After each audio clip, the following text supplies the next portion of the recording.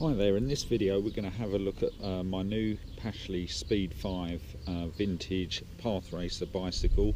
I've had the bike approximately 3 weeks now, haven't done that many miles, done about 100 miles on it or so, always in fine weather like now. But I just wanted to give a short review on the actual bike. There isn't many reviews actually on YouTube or anywhere really, certainly not video reviews, so I just wanted to go into the bicycle in a bit more detail. First of all, it's absolutely a wonderful bicycle, obviously made over here in the UK, Stratford-upon-Avon I believe, by Pashley Bicycles. It's all hand built. The welding is exceptional, it's fully brazed, the paint is like cream that goes on, it's very thick.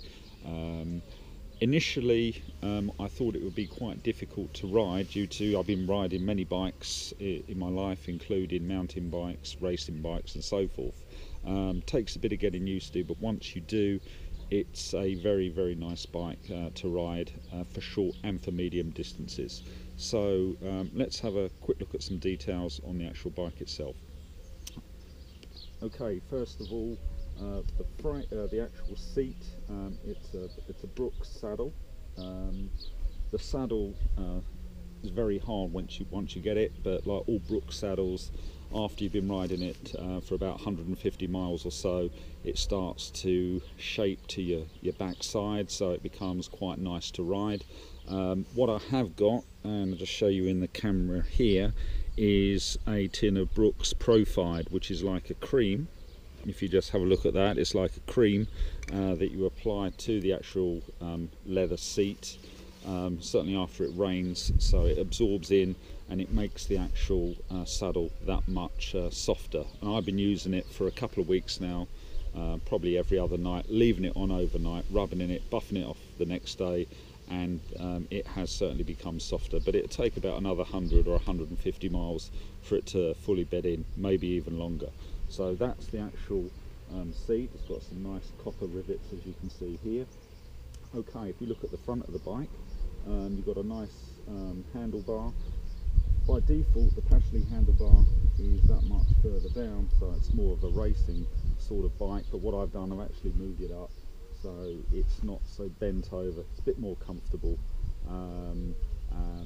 What I've also replaced is the bar ends, and off of eBay I've got these Brooks wooden bar ends that I thought were quite nice, banged them into position, and obviously they go with the overall theme of the bike. A tip is to use some Profide on there, so it gives it more of a vintage look, and it waterproofs it a bit as well. The bell, the brass bell, was originally on the handlebar, but I've moved it obviously onto the handlebar stem, which I think is a better position, and looking on various websites a lot of people tend to do that as well. Okay, if we look at the gears, it's a Sturmey-Archer 5-speeder. As you can see, click, all the way forward is first, all the way back is fifth. I think the gears are really well spaced. Initially I had some reservations on just 5 gears, used to 20 odd gears and so forth, but I live up quite a steep hill, and 5th gear is absolutely fine for that.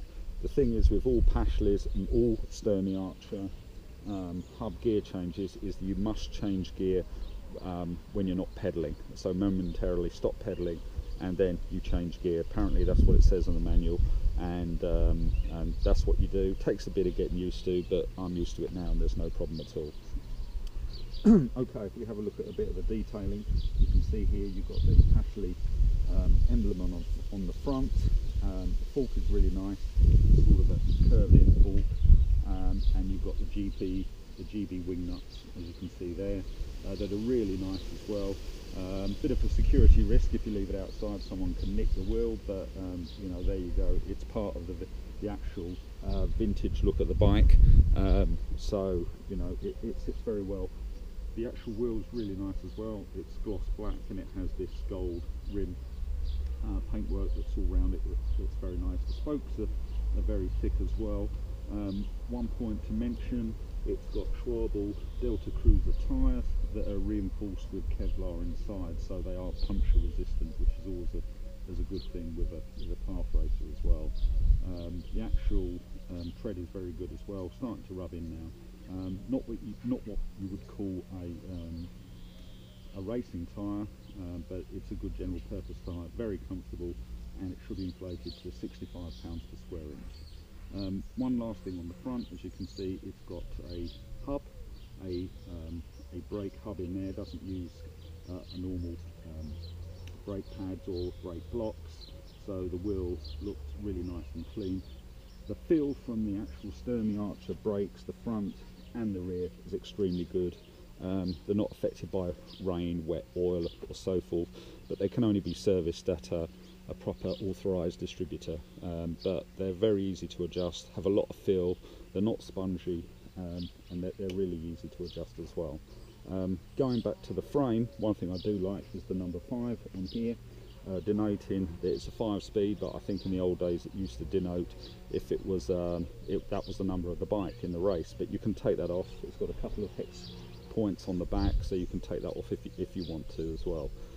Looking at the rest of the detailing, the actual Speed 5 decal is actually stuck on as well down here, and you've got the registration number on the back, the serial number, and it's made in the UK.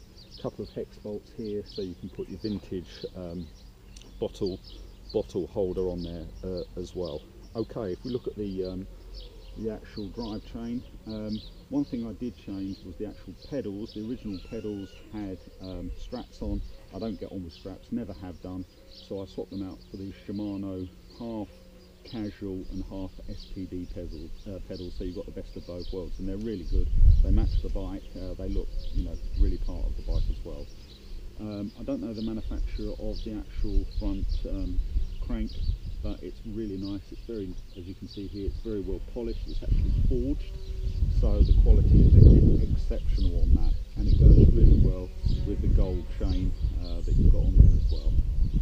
On the back, again, you've got the hub, and you've got the internal Sturmey-Archer 5-speeder that is controlled by this little chain system here. So when you change gears, this goes in and out and selects the actual geometry, the cogs that are needed for that. Very easy to look after, very easy to adjust. With the top window here, I think you have to make sure it's in second gear, and then you look for the blue or the yellow coding in this top window here, and then you know it's lined up. It hasn't had its first service yet. It's got to go for its first service in a few weeks, so they'll probably tighten up some of the actual wires and just give it an overall check over, but so far it's running really well. Again, you've got the Kevlar tyres front and back. All the actual tubing for the wiring is nicely held in place. There's nothing exposed. The welding is exceptional. One thing I would say about this bike is the bottom bracket here to the ground is very high. The reason for that, it simulates the original vintage path races of the 1920s, 90s, 30s, but it's really nice to ride. It's very relaxing. You're not going to break any world speed records with the bike, but that's not the point. You can still get up to some pretty good speeds on that, and it's good for long journeys as well. But if you intend to race, you can really only race other Pashleys or other vintage races such as this, not the top Boardman bicycles, because you're not going to keep up with them. But overall, it's a fantastic bike. Quality is exceptional, as you would expect from Pashley. No moans at all. The only thing I would say is probably I might put some more leather tape on the actual handlebars here to make it a bit thicker. I haven't got big hands, but it's quite thin. Maybe that was the style back then, I don't know, so I might put some more black tape on that. The only other thing I'll probably get for it is a small saddlebag, leather saddlebag for the back to put an Allen key set, something like that. But overall, it's a fantastic bike. The size of this bike, I believe, is 22.5 inches. I'm 6 foot high, and it's absolutely perfect. I think if you go for the next height up, you have a double top tube, which personally I don't like. I think obviously that's the style back then, but I think a single top tube like here is probably, to me, perfect anyway. Okay, that's it. Thanks for looking. Cheers.